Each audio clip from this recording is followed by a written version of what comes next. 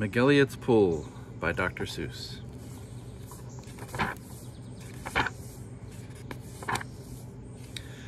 Young man, laughed the farmer, you're sort of a fool. You'll never catch fish in McElligot's pool.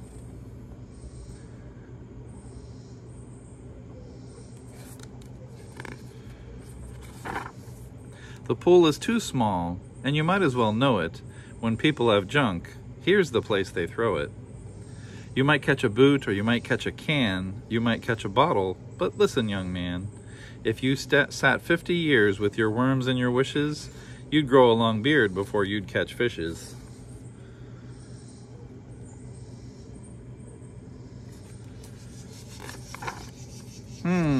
Answered Marco.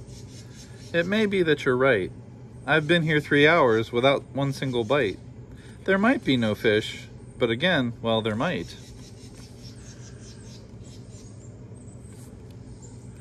'Cause you never can tell what goes on down below. This pool might be bigger than you or I know.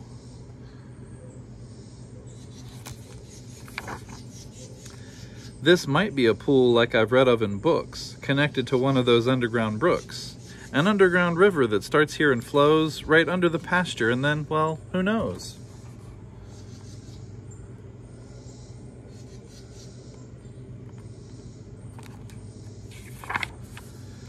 It might go along, down where no one can see, right under State Highway 203. Right under the wagons, right under the toes of Mrs. Ambrosio, who's hanging out clothes. It might keep on flowing, perhaps, who can tell? Right under the people in Sneeden's hotel. Right under the grass where they're playing croquet. Right under the mountains, and far, far away.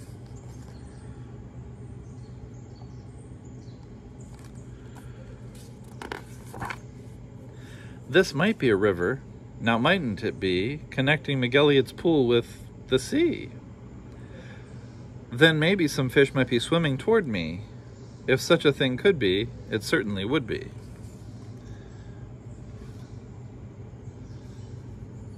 McElligot's pool, this way.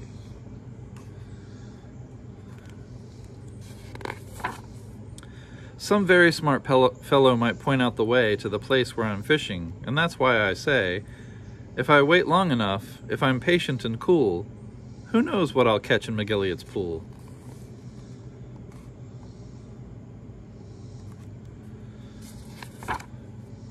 I might catch a thin fish, I might catch a sour fish, I might catch a short or a long, long drawn out fish. Any kind, any shape, any color or size, I might catch some fish that would open your eyes. I won't be surprised if a dogfish appears, complete with a collar and long floppy ears, woofing along, and perhaps he might chase a whole lot of catfish right straight to this place.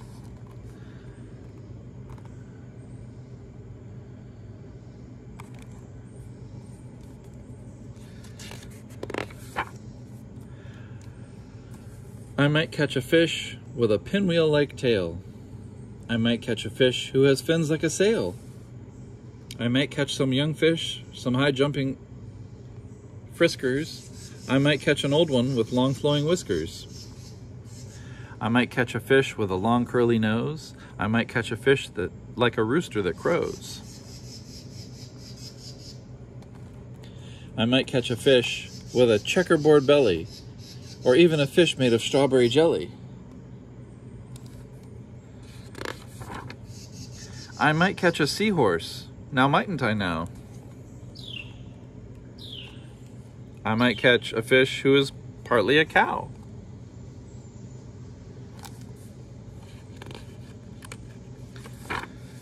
Some fish from the tropics, all sunburned and hot, might decide to swim up. Well, they might they not? Racing up north for a chance to get cool, full steam ahead for McElligot's pool.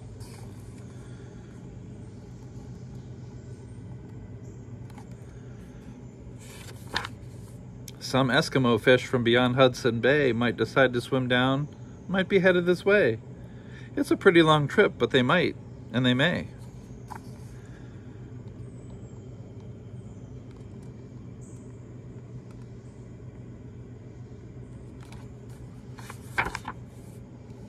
I might catch an eel. Well, I might, it depends. A long twisting eel with a lot of strange bends. And oddly enough, with a head on both ends. One doesn't catch this kind of fish as a rule, but the chances are fine in McElligot's pool.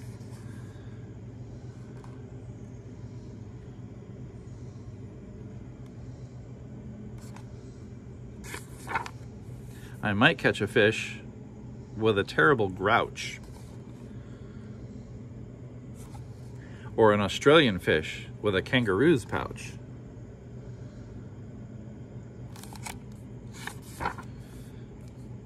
Who wants to catch small ones like mackerel or trout? Say, I'll catch a sawfish with such a long snout that he needs an assistant to help him about.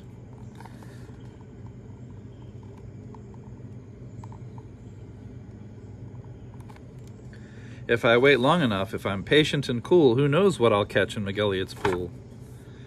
Some roughneck old lobster, all gristle and muscle, might grab at my bait, then would I have a tussle.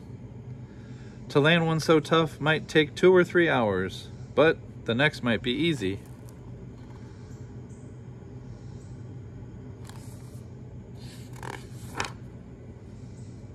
Kind of like, what? The kind that like flowers.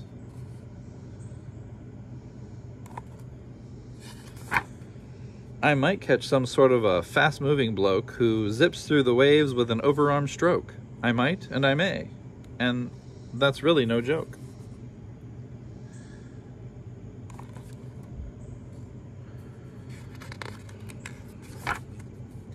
A fish even faster. A fish, if you please, who slides down the slides of strange islands on skis.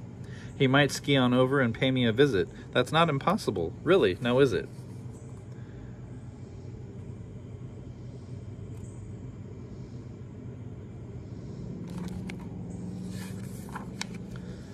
Some circus fish, fish from an acrobat school, might stage a big show in McElligot's pool.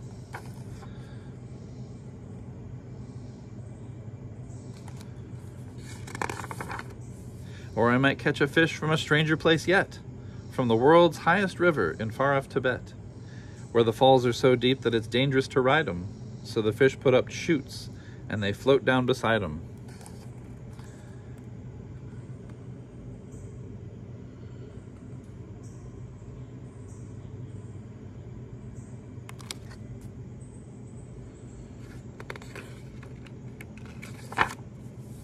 From the world's deepest ocean, from way down below, from down in the mud where the deep divers go, from down in the mire and the muck and the murk, I might catch some fish who are all going glurk.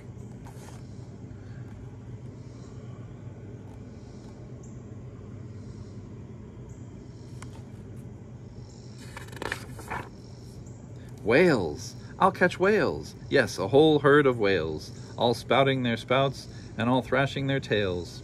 I'll catch 50 whales, then I'll stop for a day, 'cause there's nothing that's bigger than whales, so they say. Still, of course, it might be.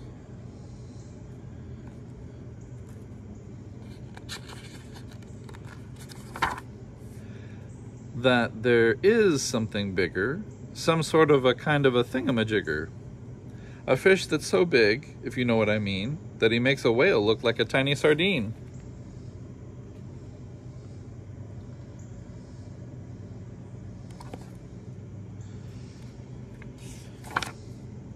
Oh, the sea is so full of a number of fish, if a fellow is patient, he might get his wish.